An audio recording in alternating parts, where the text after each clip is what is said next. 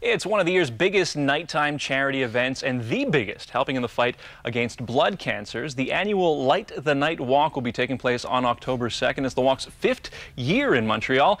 And joining us now to talk about how this event has really just grown over the years is Patricia Gilmore from the Leukemia and Lymphoma Society of Canada and Alyssa Brandone, who is a cancer survivor. Thank you very much for joining us, guys.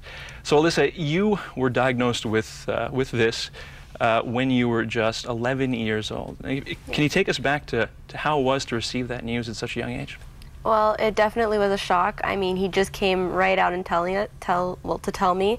The doctor was very short, brief, and you have it, you have to deal with it. It was a lot to take in, but the only thing I could really remember from that day was asking if it's curable, and he told me it was treatable.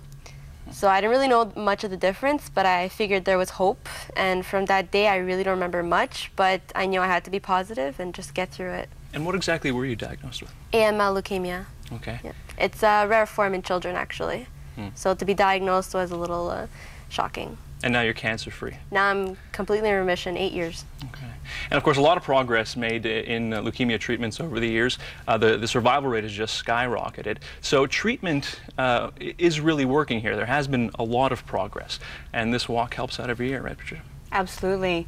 Survival rates have actually tripled since the Leukemia and Lymphoma Society's inception, which is wonderful news. And all proceeds from the Light the Night Walk go towards research and patient services. So it's really, people who fundraise for the event, who come, they walk, show solidarity at twilight, see how far their money goes. Mm-hmm.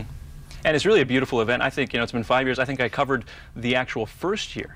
And, Alyssa, you take part every year now, in remission for 8 years. Yeah. As a cancer survivor, what does this walk mean to you? It means so much. I mean, I'm cured, but there are some people that haven't been cured yet, and I just really want to find that cure. I want everybody to live, cancer-free. So it means a lot. All right. Thank you very much, guys. Really appreciate it. So again, Light the Night Walk will be taking place Saturday, October 2nd at Parc Jean Drapeau. And for more information, you can head to the website, which is www.lightthenight.ca. And that's right, not .org, exactly. .ca. There's two websites. You can check them both out. Thank you very much for joining us. Thank you. Thank you. Visit ctvmontreal.ca for the latest news. Plus, join the discussion and get instant updates through Facebook and Twitter. Stay informed and stay in touch.